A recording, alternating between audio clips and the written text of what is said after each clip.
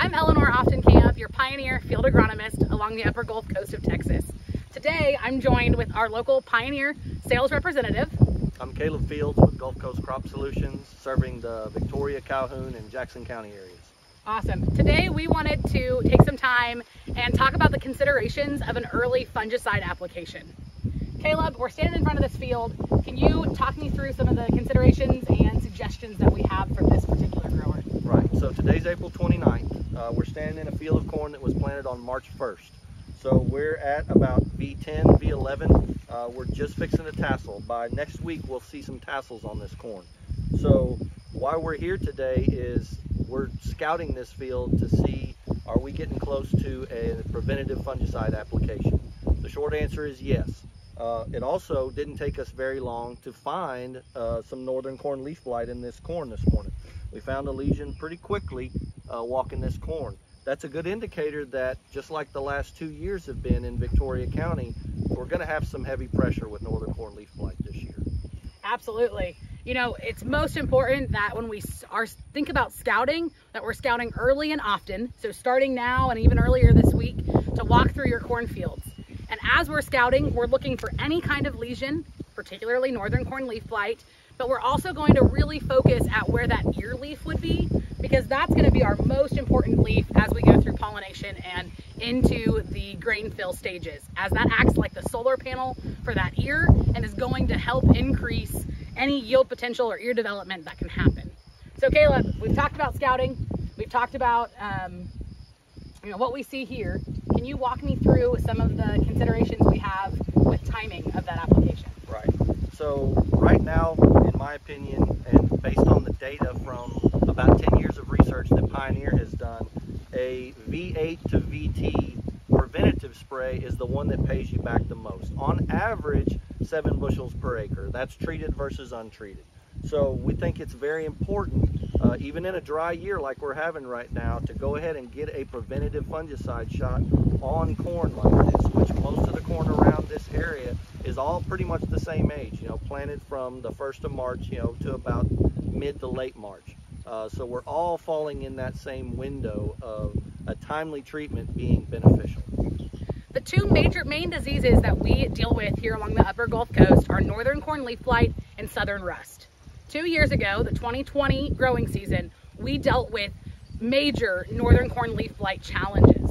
And we saw quite a bit of fungicide go out, but that was a reactive state. We were coming in a little bit too late after we had seen that pathogen blow up in the field, and we saw pretty big yield loss across many different brands of corn and hybrids of corn that were affected by northern corn leaf blight. And so we're really trying to get some education and information out in front of you to help make that preemptive, preventative application a little bit easier. Right. Caleb, we've been really dry here in this area, and there is some kind of contradicting research on whether a fungicide application really benefits in a dry year.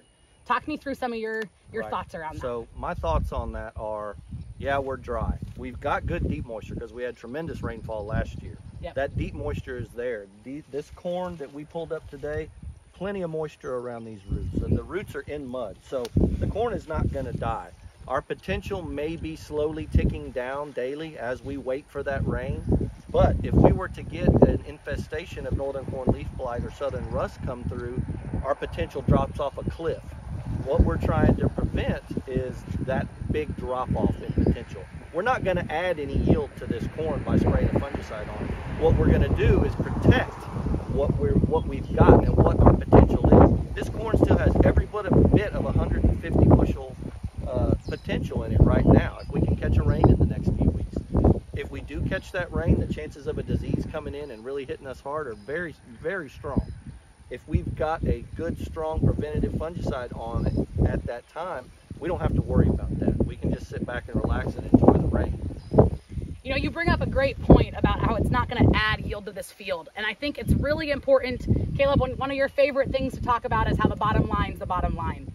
And in a year where we're sitting with almost $8, $7.70 to $8 corn, I think the potential is there that a fungicide application at this stage can really help us hold on to those 2 or 3 bushels that will easily pay for an application at this stage. Right. The biggest hesitancy that any grower is going to have is the cost. It's not cheap to put out a good, strong preventative fungicide spray. It's just not. Nothing is cheap these days. Fertilizers through the roof, chemicals are through the roof, everything has gone up, fuel included. So it's hard to get a guy to want to spend more money on his corn, especially if it hasn't rained. All we're trying to do is prevent that scenario where we get a heavy infestation in and people are on the fence of do we spray or do we not spray. If you wait around a couple of days after you've gotten a pretty heavy infestation, that potential is already dropped. We're trying to cut that off. If these lesions continue to spread and this leaf turns brown and dies, we can't reverse that. We got to prevent it. That's the only way to hold that potential where it's at. So I think we've covered scouting. We've covered how we need to get out there early and often and protect that ear leaf. We've covered some timing considerations that we're really looking to hit that tassel, pre-tassel, V10 to V12 type environment. And we have talked a lot about bottom line cost and how we think it can really pay off for you. Caleb, now we got to talk about products. When I'm looking to make a good, solid, early fungicide choice, what do I need to consider? In this situation, I would go with more of a premium product that has multiple modes of action. You can mix some generics, and there are plenty of them out there, and make your own multiple mode product.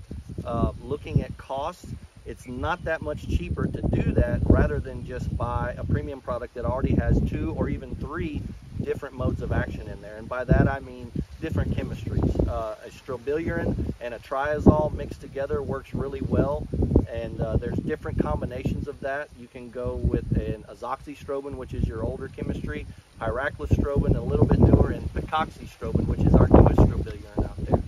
Those in combination with a triazole like propiconazole or tebuconazole or even ciproconazole are very effective at giving you that lasting protection that you need when you're talking about northern corn leaf blight and southern rust. Awesome. So picking a product, we like to lean towards those name brand products with multiple modes of action, something that hits a preventative as well as a curative type chemistry, and something that's going to give you some residual to get us through that pollination and into grain fill time frames.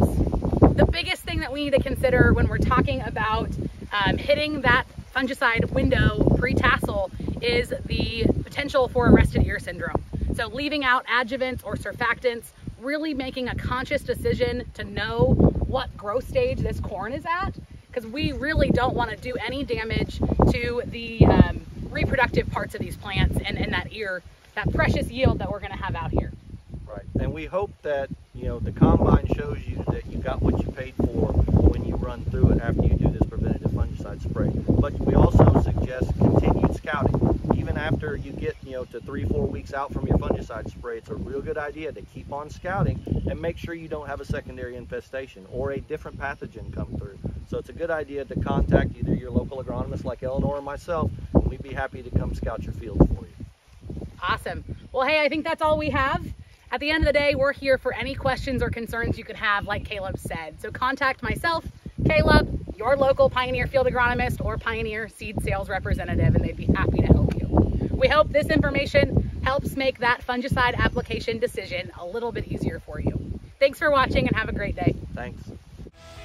That concludes this Pioneer Agronomy video podcast. Visit our page on pioneer.com and follow us on Twitter and Facebook for more agronomy insights.